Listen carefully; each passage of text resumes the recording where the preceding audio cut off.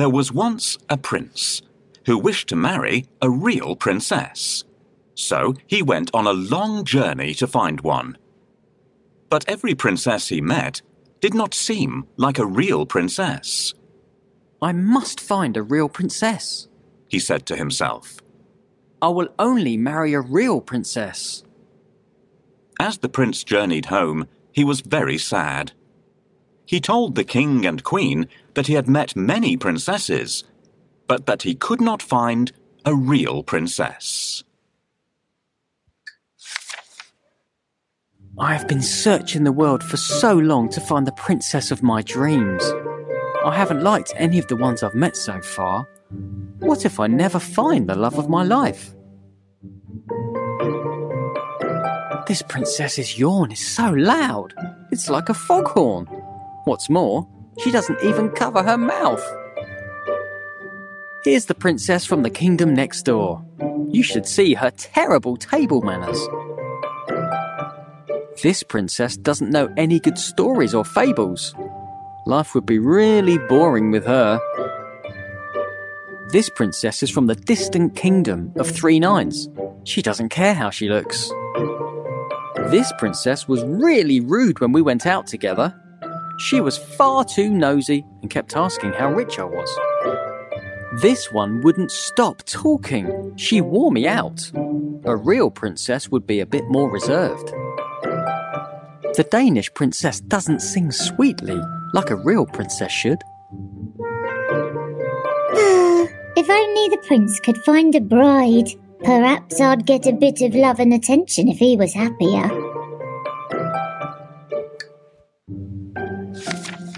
That night, there was a frightening storm. The wind blew hard and the rain poured down. The lightning flashed and the thunder roared. But the prince heard nothing. He was fast asleep in his bed. Then, suddenly, above the sound of the raging storm, there was a loud knock at the palace door. Knock, knock, knock. "Who could that be at this time of night?" said the king. "And in such terrible weather," added the queen. The king put on his slippers and went to open the door. He peeped out to see who it could be. The weather was terrible. There was a flash of lightning, and standing there on the doorstep, the king saw a poor, bedraggled girl. Her hair and clothes were dripping wet, and she was shivering from the cold. "Who are you?" the king asked. "I am a real princess," answered the girl. One stormy night, a cold and frightened princess appeared at the palace door. "Who is this beautiful girl who has arrived at our palace? Why has she walked there in such bad weather?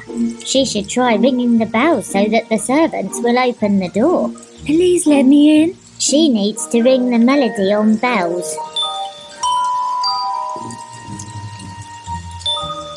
No, it doesn't sound like that. Listen to how it really sounds.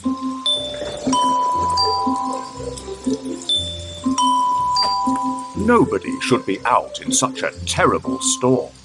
"Good evening, Your Majesty. Please may I spend the night in your palace? I'm soaked through." Why not? It's freezing, and you're shivering all over. I'm sure you'll catch a cold. "Thank heavens I happened to find the house of such kind and generous people." Do you see what's happened, children? Never wander off on your own, or you'll get lost, just as this young lady did.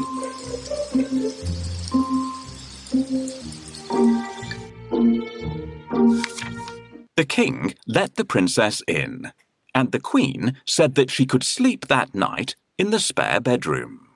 The princess was grateful and thanked the king and queen for their kindness. The queen then turned to the king and said, "We must find out if she's a real princess or not." "How?" asked the king. Without saying a word, the queen went to the spare bedroom and took off all the bed covers. She then took a small, hard, green pea from the kitchen cupboard and placed it under the mattress.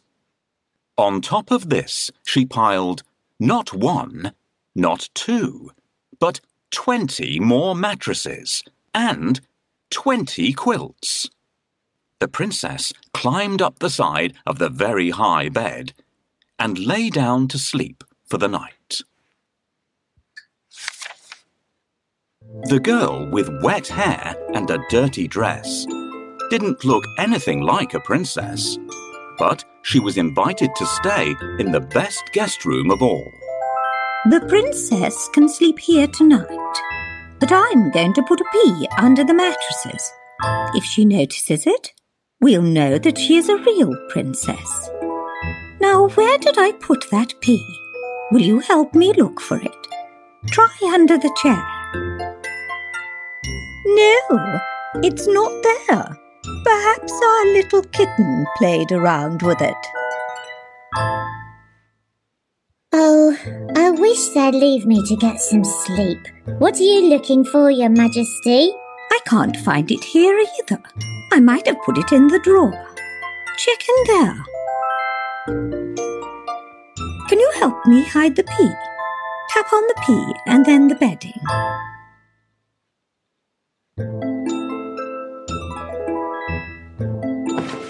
Well done, everyone. We did it. Here comes the princess. It's time for me to go downstairs. What a lovely person this young lady is. If only the prince could choose someone like her to be his bride. My goodness, such a big bed for me. Children, help me to climb up, or I will have to use the ladder to get up there. Thank you, children. I have never slept on such an uncomfortable bed. It feels as if I'm lying on a mattress made from rocks.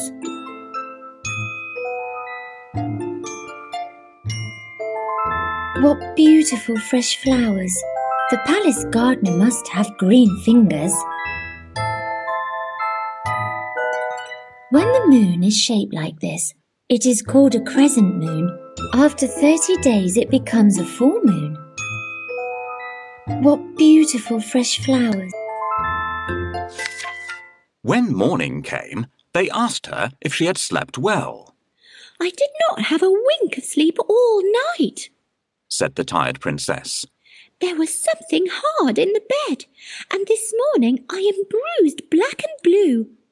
The queen smiled and looked at the king.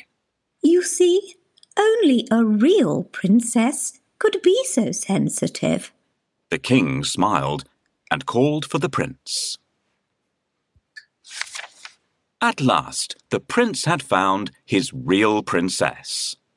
They were soon married and lived happily ever after. And the pea, it was placed in the museum for all to see. Thank you for watching. Please like and subscribe.